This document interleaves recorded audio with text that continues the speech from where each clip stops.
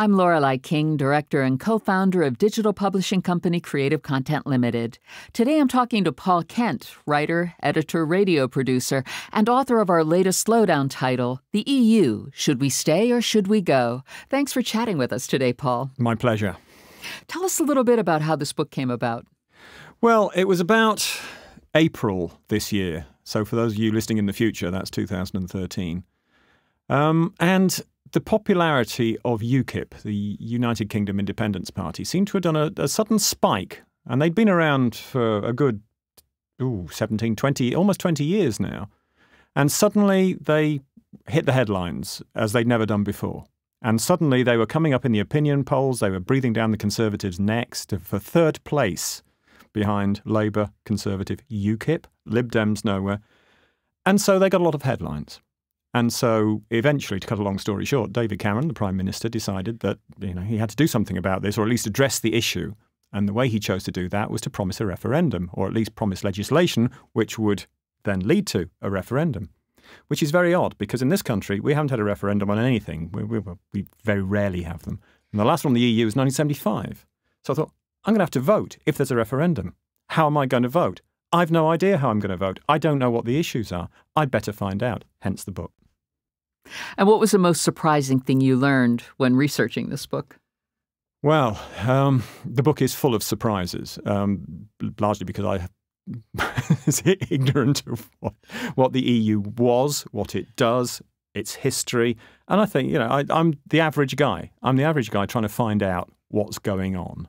And the most surprising thing was how rubbish the EU is at marketing itself. And it's no wonder people don't know things.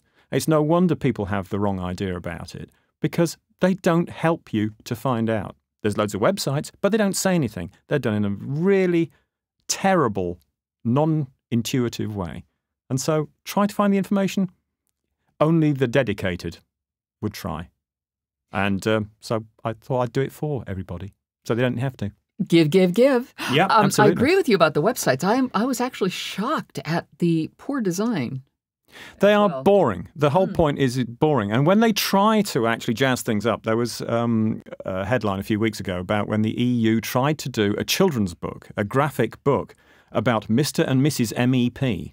And if you've read that, it is absolutely terrible. And it does reveal some very uncomfortable truths for MEPs about how they live, how much they're paid, and how many people it takes to actually post a letter in an MEP's office.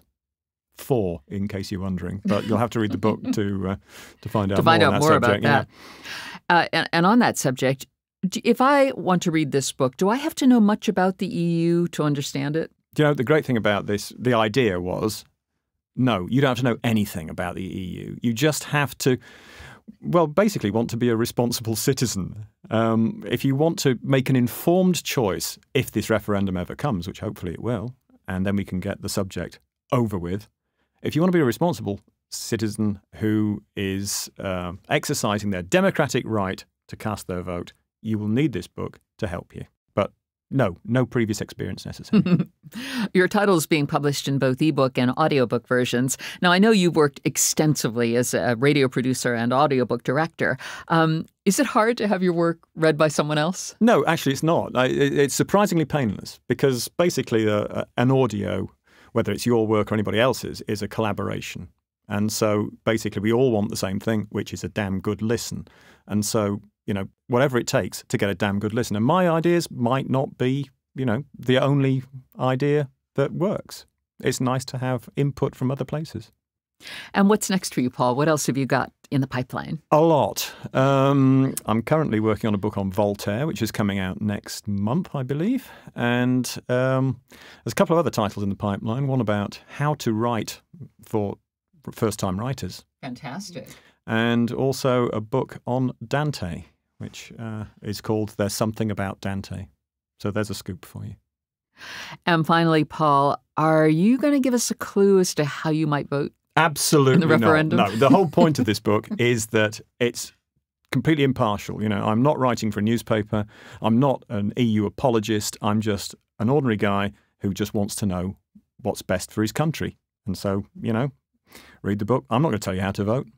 I think the point is that in Belgium and Luxembourg, voting is compulsory. in EU elections. Everywhere else in the EU, it's not. And it certainly isn't in the UK. So people have fought and died for the right to vote. Let's honour them by doing our civic duty. Thanks so much.